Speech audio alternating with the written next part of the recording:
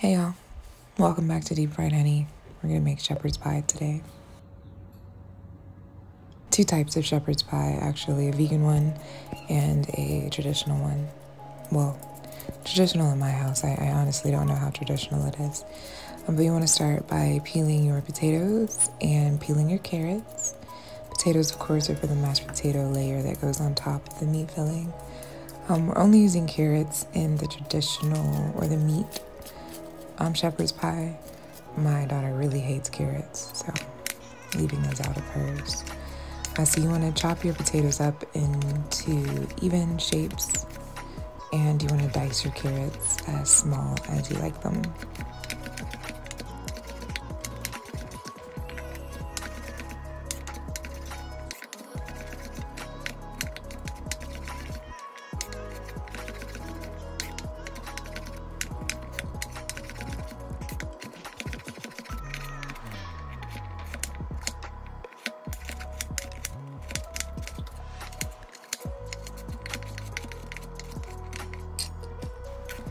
For aromatics, we are using a yellow onion, a few cloves of garlic, rosemary, and thyme.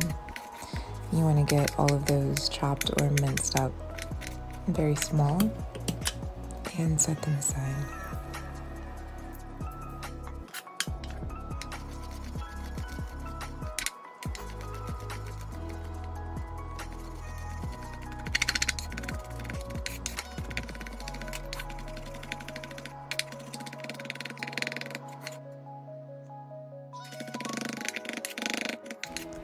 So I'm using Bob's Red Mill egg replacer. This is going to serve as the egg for the vegan mashed potatoes. And I need an egg yolk for the regular ones. Also making two broths, a vegetable broth for the vegan shepherd's pie and chicken broth for the regular one. So you want to put your potatoes in a pot, don't turn the heat on yet, cover it completely with cold water, cover that with a lid, and then turn the burner on to high. Leave the lid on until they come to a boil. And then you want to get your aromatics all kind of cooked till they're translucent. Why do I always fuck up at least one word in these? I actually realized that I made a mistake. I needed the bigger pan to make the family shepherd's pie and the cast iron to make my daughter's because she's the vegan. So I switched the pots. I hadn't done anything not vegan yet, so it was okay. I had to buy Beyond Burger patties because they were out of the Beyond Beef, like traditional ground beef package. So you just want to toss those into your pan and season it. I'm using pepper, kosher salt, and I think some garlic pepper seasoning. I'm not sure what that was. But get the meat all kind of stirred and combined with the aromatics and brown it completely. After it's brown, go ahead and add in the garlic and reduce the heat to medium. You started on medium high, if I forgot to say that. After the garlic has kind of become fragrant, you're going to sprinkle in some flour. This will be a thickener for that meat mixture. And once that's all stirred in, check your potatoes. They had come to a boil. So now you want to take off the lid, reduce the heat to medium-low, and let them simmer until they're tender. It'll take about 15 minutes. Keep working on your meat mixture, of course. So after the flour has cooked into the meat, go ahead and add in your broth and stir that in well.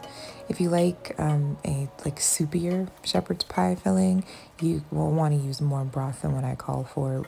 We eat it kind of dry, I guess. It's not dry, but there's no sauce. And after you have your broth mixed in, go ahead and toss in your tomato paste.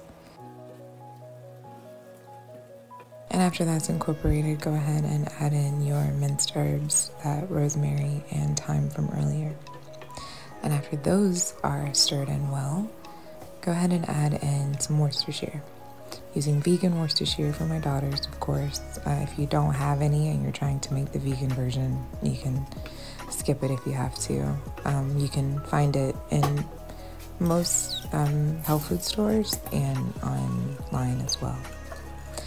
Now it's time for your veggies. I'm using frozen peas and sweet corn, a mixture of white and yellow corn.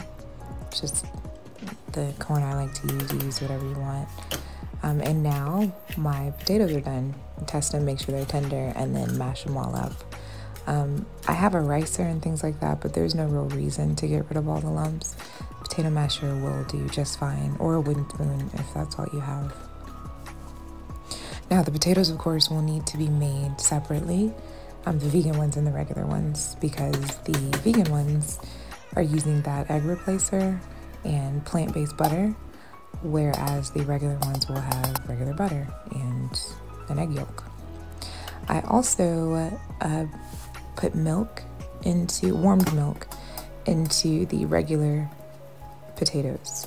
I would have put warmed plant-based milk into the vegan ones, but I didn't have any that was unsweetened, and I didn't have any luck finding it at the store, so I left it out.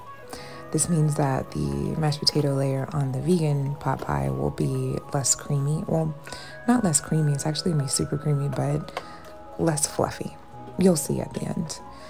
But make sure your meat mixture is kind of flattened down in an even layer, and you want to plop your potatoes all over the top. Try to space out the plops. I just like that word. Try to space them out evenly so that it's easier to spread them all out, and then you kind of want to make a layer that seals the meat mixture in. I should have made more potatoes than I did for these two pot pies, and you will see why shortly. Then these go into the oven at 400 degrees for about 20 minutes until they are brown on top. You can see that the vegan mashed potatoes are creamy, but not really fluffy. Still hold together well, and they're really delicious, but texture's a bit different because we're missing that milk.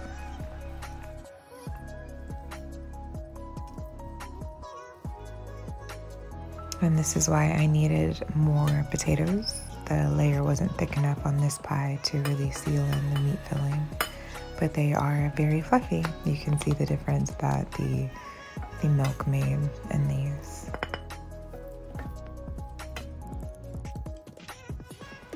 But that's it. It's pretty simple.